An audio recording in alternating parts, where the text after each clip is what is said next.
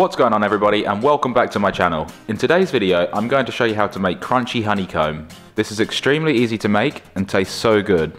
In a large heavy base saucepan we're going to add 200 grams of caster sugar and 5 tablespoons of golden syrup. We're going to put this onto a medium heat and allow the sugar to melt and the ingredients to combine.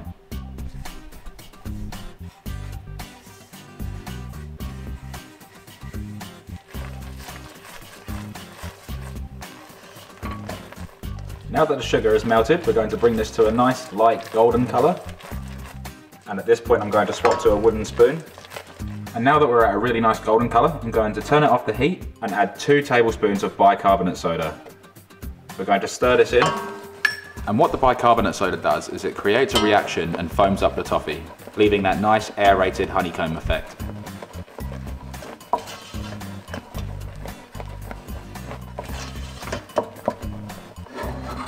We're then going to pour this straight into a pan with some baking paper.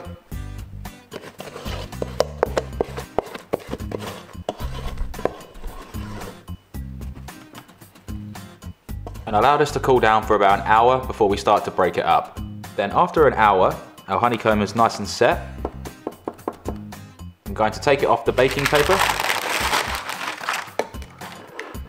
Then either using a knife or your hands, I'm just going to break it up.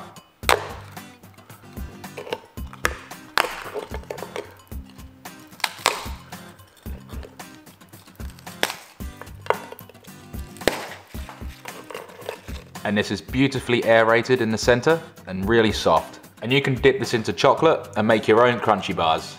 And there we have it, beautiful honeycomb and so easy to make. I really hope you enjoyed this video and I was able to teach you something. If you haven't done so already, smash that subscribe button and don't forget to like, share and comment. And if there's any recipes that you'd like to see me make, please leave them in the comment section down below and I'll be sure to make them. I hope you all have a fantastic day. Thanks again for watching. Bye for now.